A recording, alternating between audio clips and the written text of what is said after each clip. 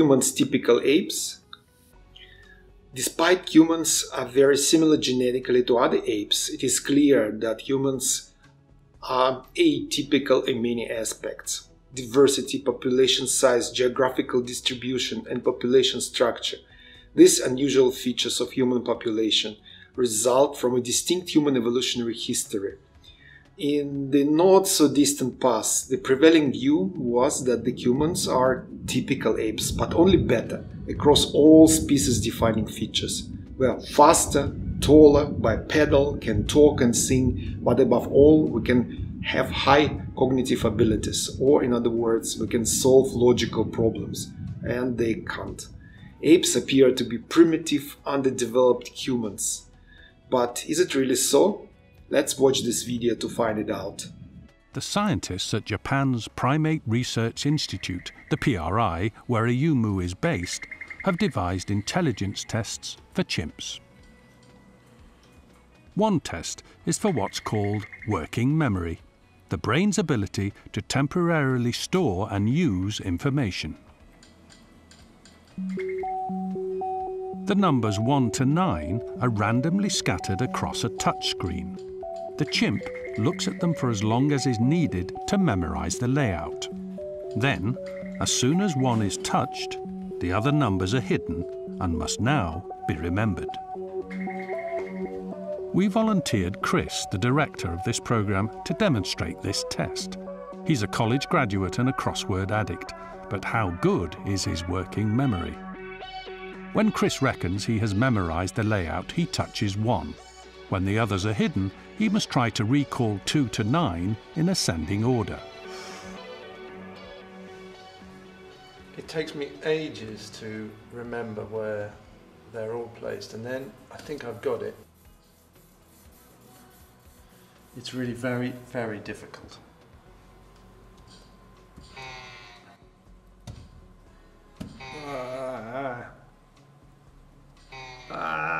In 30 attempts, Chris only once reached 9 without making a mistake. As soon as they're blanked over, it's like my mind's been blanked over as well.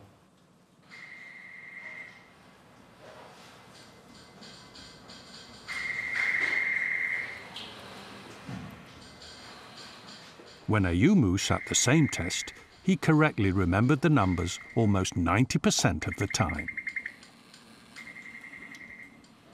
Ayumu gets it right almost every time, and I've got it right once.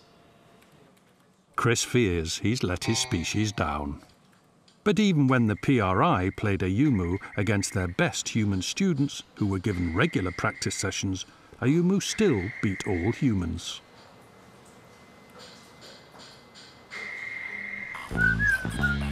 Other chimps at the PRI have also sat the exams.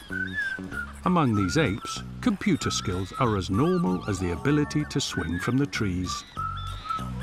Though none of his rivals beat Ayumu, a few came close, and average chimp results turned out to be higher than amongst humans. So, does that efficient working memory mean chimps are cleverer than humans? We tracked down a scientist who studies chimps in the wild, Dr. Nick Newton-Fisher. I think it's interesting the results that suggest that chimps may have particular cognitive abilities that are different and maybe in some aspects better than humans, because chimpanzees are not small, primitive, furry humans. They are a species that we share a common ancestor with maybe 5 or 6 million years ago, but they've evolved along their own individual path. They're better at doing chimp things, and we're better at doing human things. And some chimp things may not simply be climbing up and down trees and eating figs. Some of those chimp things might be mental abilities as well. Chimps beat humans in their short-term memory, especially in quick visual processing of the rapidly changing and rich in details environment like leafy canopy. Can we find the roots of these extraordinary but different cognitive abilities of two species in their brain evolution? Evolution from chimpanzee's brain to the human brain went along the lines of expansion and partially along the contractions as well. The superior ability of the chimpanzees to keep and operate with the visual images attributed to the primary visual cortex right here, which is actually quite large in comparison to the primary visual cortex of the human. Detailed comparisons of human brains with those of our living primate relatives, including chimpanzees, have shown that the parts of the cerebral cortex involved in higher order cognitive functions such as creativity and abstract thinking have become especially enlarged. So we can look at the prefrontal cortex expansion right here, temporal association cortex expansion to this area in comparison to relatively small area here, and parietal association complex expansion right here. These cortical areas, known as association regions, mature relatively late in postnatal development. Some of the long-range neural connections that link these association areas to one another and to the cerebellum right here. And this cerebellum plays a role in voluntary movements and learning new skills, are more numerous in human brains as compared to other primates. This human-enhanced network are loci for language, tool-making, and imitation. Even ancient reward systems, such as subcortical area called striatum, right here is the striatum, delineated by the dashed line, pretty obvious. This bulge is very different to the relatively small area here of the chimpanzees. This is a hub of activity for the brain signaling molecule dopamine, and it appeared to have been reshaped in human brain evolution. That change most likely increases attention to social signals and facilitates language learning. And in human brain there are two unique areas which are absent in the chimpanzees. They are called Broca's area, here shown in blue, and then Wernicke's area, here shown in red. And these two areas are completely human-specific and unique. They both related to the language processing. And in chimpanzees, there's a little bit of the homologous Wernicke's area in here, and then chimpanzees can also master some language. Many authors have indicated an integral link between a person's will to live, personality, and the functions of the prefrontal cortex. This brain region has been implicated in planning complex cognitive behavior, personality expression, decision-making, moderate social behavior, and moderating certain aspects of speech and language. The basic activity of this brain region is considered to be orchestration of thoughts and action in accordance with internal goals. This part is significantly smaller in the chimpanzees.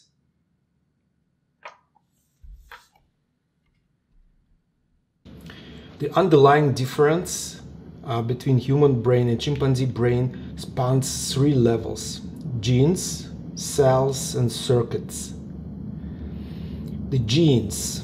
So there are several genes in the range of actually 15, not that many, which really differ and between human and chimpanzees in the level of the evolution. The one of those are the FOXP2 gene. This is found in humans, and this gene plays a role in vocal learning. Another gene is RGAP2C, a unique duplicate of the homologous gene that is found only in humans, increases the density of neural connections.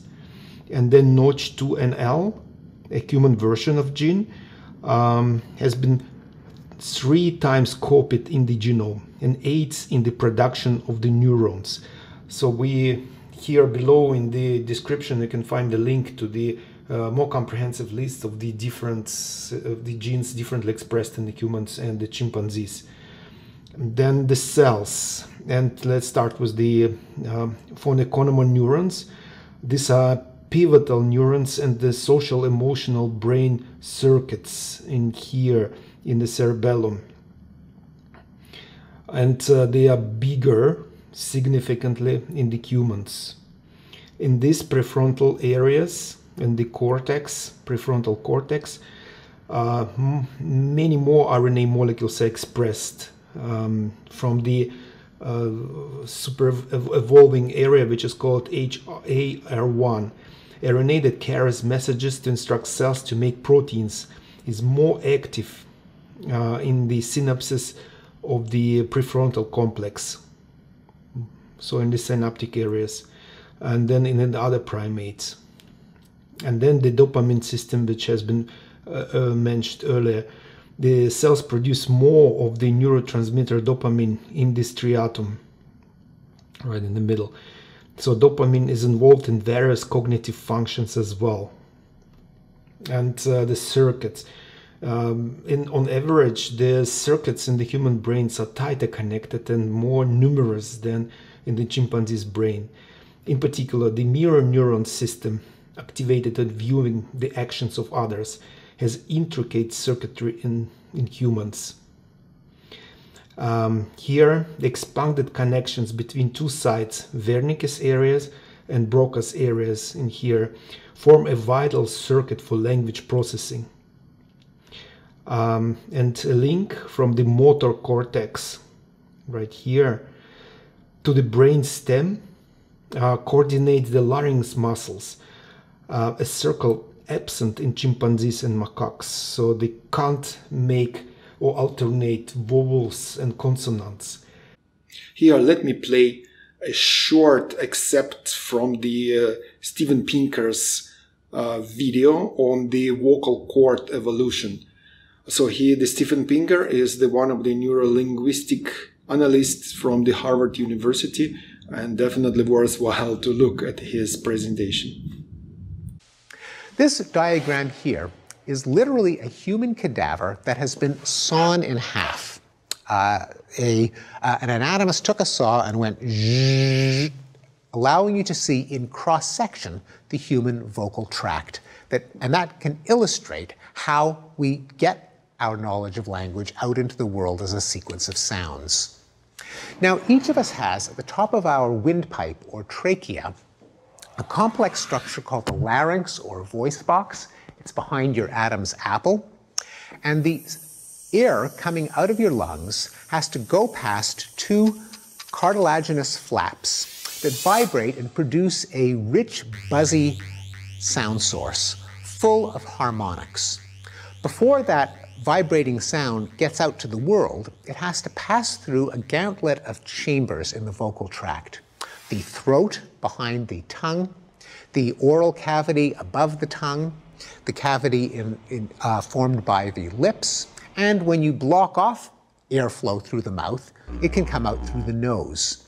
Now, each one of those cavities has a shape that, thanks to the laws of physics, will amplify some of the harmonics in that buzzy sound source and suppress others. We can change the shape of those cavities when we move our tongue around. When we move our tongue forward and backward, for example, as in we change the shape of the cavity behind the tongue, change the frequencies that are amplified or suppressed, and a listener hears them as two different vowels. Likewise, when we raise or lower the tongue, we change the shape of the resonant cavity above the tongue, as in, say, Once again, the change in the mixture of harmonics is perceived as a change in the nature of the vowel. When we stop the flow of air and then release it, as in t, k, b, then we hear a consonant rather than a vowel. Or even when we restrict the flow of air, as in f, s, producing a chaotic, noisy sound, each one of those sounds that gets sculpted by different articulators is perceived by the brain as a qualitatively different vowel or consonant. Now, an interesting peculiarity of the human vocal tract is that it obviously co-opts structures that evolved for different purposes, for breathing and for swallowing and so on. And it's an interesting fact, first noted by Darwin, that the larynx over the course of human evolution has descended in the throat so that every particle of food going from the mouth through the esophagus to the stomach has to pass over the opening into the larynx with some probability of being inhaled, leading to the danger of death by choking. And in fact, until the invention of the Heimlich maneuver, several thousand people every year died of choking because of this maladaptive arrangement of the human vocal tract. Why did we evolve a mouth and throat that leaves us vulnerable to choking? Well, a plausible hypothesis is that it's a compromise that was made in the course of evolution to allow us to speak. By giving range to a variety of possibilities for altering the resonant cavities, for moving the tongue back and forth and up and down, we expanded the range of speech sounds we could make, improved the efficiency of language, but suffered the compromise of an increased risk of choking, showing that language presumably had some survival advantage that compensated for the disadvantage in choking. You can see how developed the human vocal system is in comparison to the chimpanzees. The humans and their abilities to make sounds rivaled only by the birds. So, our biggest brains make us humans. This is very obvious. The last common ancestor that humans shared with chimpanzees and bonobos lived 6 million years ago. And after 2 lineage splits, a number of evolutionary adaptations occurred. Bipedalism, stone tool making, and notably an increase in brain size in certain hominin species, a process that gained momentum as time passed. So let's compare the brain size across the hominins. Australopithecus africanus combined human and apes features. Its brain volume of 470 cubic centimeters was akin to that of the chimpanzees. This is the time span where those species flourished and then went extinct. Then Homo erectus distinguished itself as a tool maker, crafting hand axes and expanding its home environment outside of Africa. That is the longest lived Homo genus of all. So, and in particular Homo species, Homo erectus. So it lasted almost 2 million years and just went extinct 150,000 years ago. Neanderthals lived alongside our species and was an avid hunter, tool and fire user. Its brain case at 1,440 centimeters was comparable to in volume to our own, and it went extinct 40,000 years ago. So that was the lifespan. Compare it with the Homo erectus. Homo naledi, right here, existed at the same time with Neanderthals and erectuses, was a newer member of the human lineage whose story demonstrates that evolution doesn't always move in straight lines. So its smaller brain case, about 500 cubics, was just smaller than both Homo erectus and Neanderthal. And Homo habilis became one of the first members of the genus Homo. It had a smaller face than its ancestors and developed frontal areas linked to language. So, talking Homo. And eventually, Homo sapiens merged 300,000 years and evolved about that time ago. Our brain shape is more spherical or globular because of the rounded shape of the parietal area and cerebellum, which is right here.